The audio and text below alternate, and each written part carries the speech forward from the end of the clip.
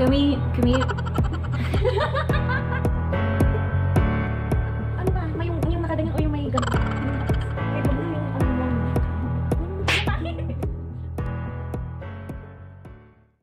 Hi everyone! So good morning. I'm here again to have a quick drug review, and this time we are going to have a discussion about our statins. So I have here in my hand, this is an atorvastatin and the other one is simvastatin.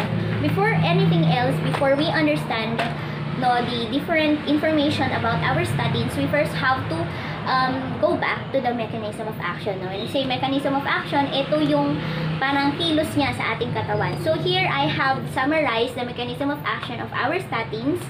So in our body kasi, we have acetyl-CoA. Now, una sa lahat, paano ba nagkakaroon ng cholesterol? O paano siya nasi-synthesize pa? Paano siya napuproduce? So, di ba, cholesterol is being produced because of this pathway. So, the acetyl-CoA, in our body we have acetyl-CoA, it will be converted or it will be transformed by the HMG-CoA synthase in a form of HMG-CoA. Now, yung HMG-CoA natin is converted in a form of mevalonate by the HMG-CoA reductase. And syempre, kapag stimulated yung mevalonate natin, it will produce a lot of cholesterol in our body. Now, our statin works by inhibiting this so-called reductase. So, syempre, pag na-inhibit na yung reductase, yung HMG-CoA reductase, wala nang gagawa ng cholesterol. So, ibig sabihin, ang cholesterol is bababa na or magiging maintained siya or control. Okay, so we have different specific agents that falls under statins. Okay, so ang mga statins kasi natin, we have, example na lang dyan is simvastatin, lovastatin, fluvastatin, atorvastatin, rosuvastatin. And among all the specific agents of statins, meron tayong dalawang most potent statins, and that is the atorvastatin and the rosuvastatin. Atorvastatin has a T half-life or yung elimination half-life niya is 14 hours and the rosuvastatin is 19 hours. So mahaba-haba ang kanilang duration of action. Okay, so aside from lowering the bad cholesterol or yung LDL, is they also have a capacity of increasing the HDL. Yung HDL, alam naman po natin that is a good cholesterol. Now, so nasabi natin ang atorvastatin and the rosuvastatin, alam na natin yung half-life nila, and the remaining or the rest of the statins, their half-life is for about 1 to 2 hours only. And among all the specific agents of statins, we have two types of statins na pwedeng ma-absorb sa ating CNS. Ibig sabihin, meron din silang CNS side effect, and that is the lovastatin and the simvastatin. Pwede silang ma-absorb ng ating CNS.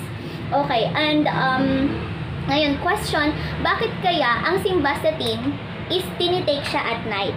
Okay, bakit kaya mga doctors binibigay nilang statins natin sa gabi? Because at night, yun nga, ang ating katawan, physiologically speaking, no, ang ating katawan, it is synthesizing cholesterol at the time wherein we are having a low dietary intake.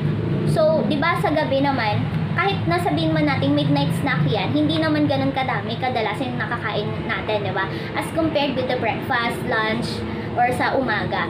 So, ginagamit natin sila sa gabi para ma-inhibit yung synthesis ng cholesterol na nangyayari sa gabi. Okay, or kapag tayo ay tulog na.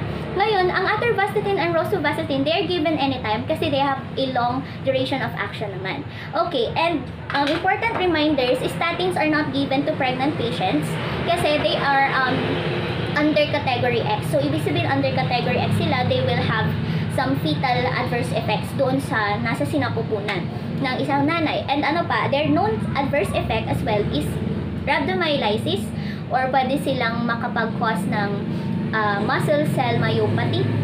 And ano pa, they can also increase the levels of warfarin. That is why if the patient is being co-administered with warfarin, kunwari, ang pasyente is nagtitake siya ng warfarin, tapos bibigyan natin ng statins, hindi pwede. Actually, hindi lang statins, but also yung fibrates natin. Hindi natin sila pwedeng pagsabayan with warfarin kasi itataas nila yung concentrations ng warfarin, and that may lead to hemorrhage. Okay, what else? They can also cause liver dysfunction. Ano pa ba? Yeah, siguro that ends our quick drug review. So, the next time that we are given na makakarinig tayo ng statins, you always have to remember, simvastatin is taken at night, ator and rosuvastatin are taken any time of the day because they have a long elimination half-life. So, bye!